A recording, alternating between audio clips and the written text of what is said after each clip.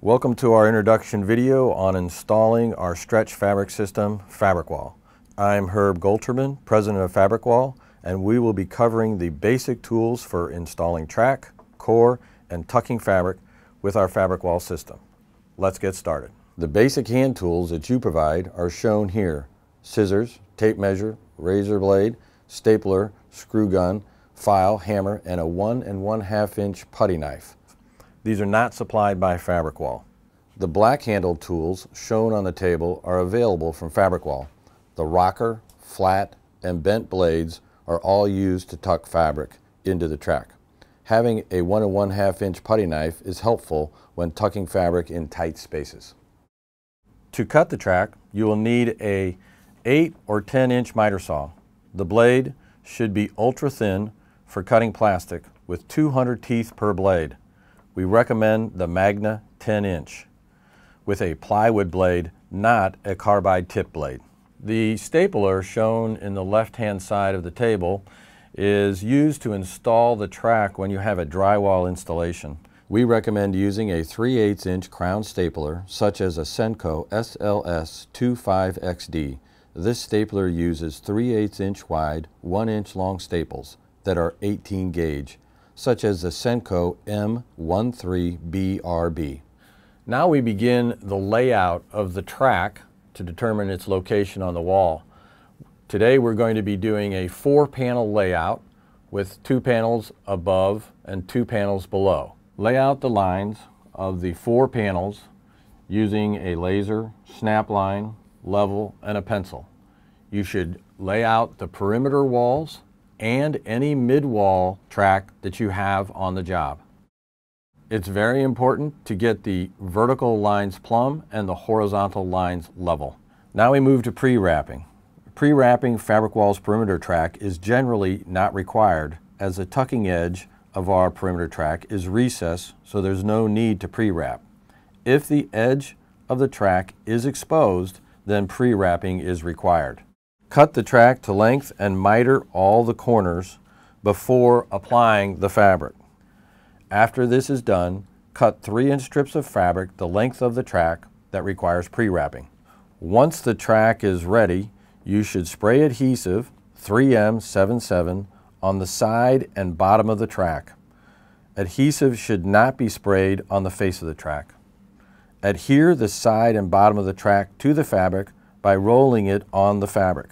Make sure you place the face of the fabric down when doing this. Once the fabric is adhered, use a tucking tool, there's a roller blade shown, to tuck the fabric in the track.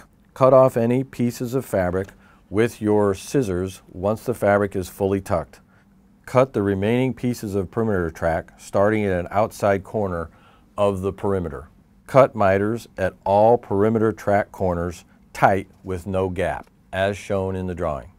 Install all the track with staples placed 1/4 to 1/2 inch apart. Screws should be used at every stud location. When creating space for a mid-wall track to intersect the perimeter track, there should be a 1/8 inch space left between the 2 pieces of perimeter track to allow for mid-wall joint. Once the perimeter track is completed, the mid-wall track is then installed. Mid-wall track must be mitered on both sides to fit into the space allowed by the perimeter track. Now the mid-wall track is being installed into the gap created in the perimeter track. Once it is properly aligned with the perimeter track, the mid-wall track is stapled and screwed the same way as the perimeter track.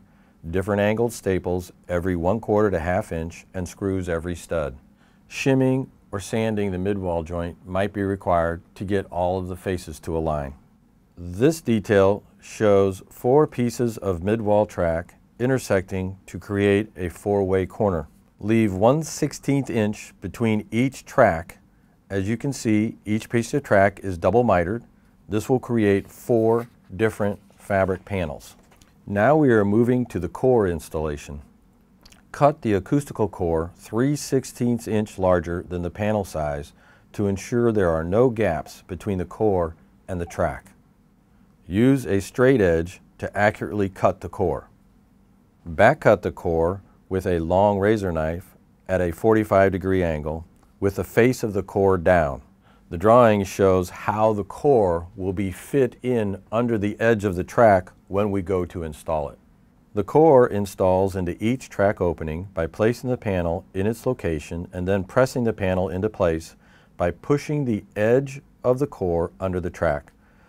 By cutting the core oversize and back mitering the edge, the panel will now stay in place without adhesive or mechanical fasteners. Mechanical fasteners are required for ceiling installations. The core and track are now installed. We are ready to start tucking the fabric. Start the fabric installation by cutting each piece of fabric using your scissors or razor knife 6 inches larger in both width and height than the panel size. After you have cut the fabric, make sure you mark the face of the fabric with a piece of tape, and if the fabric is directional, the direction of the fabric. Starting at the top, tuck the fabric into the center of the track, leaving 3 inches of extra fabric above the panel. Continue to tuck the fabric on alternating sides out to the corners. There should be 2 inches of extra fabric hanging out of the track when you are done. Be sure to keep the fabric warp, weave, and pattern straight as you tuck the fabric. Once the top is tucked, move to the bottom of the panel and repeat the process starting in the middle of the bottom track. Tuck the sides of the panel the same way as the top and bottom. Always start in the middle of each track section and work alternating sides until you reach the edge of the panel. Take special care at the corners to avoid ripping or distorting the fabric. When the panel is fully tucked, double check the warp, weave, and pattern of the fabric to ensure it is straight and consistent. If needed, pull the fabric out and retuck it so it is straight and without distortions. Trim the excess fabric with scissors, leaving about 1/4 inch of fabric remaining. Finally, tuck this 1/4 inch of remaining fabric using a FabricWall tucking tool into the track. Take care at the corners to avoid distorting or tearing the fabric. Using a small tucking tool here or a putty knife can help. The final step is to use your scissors to trim away any loose threads along the track. Once this is done, the installation is complete. Please contact us if you want more information about FabricWall products or installation techniques. We have experienced installers on staff who can help with training, advice, or installations.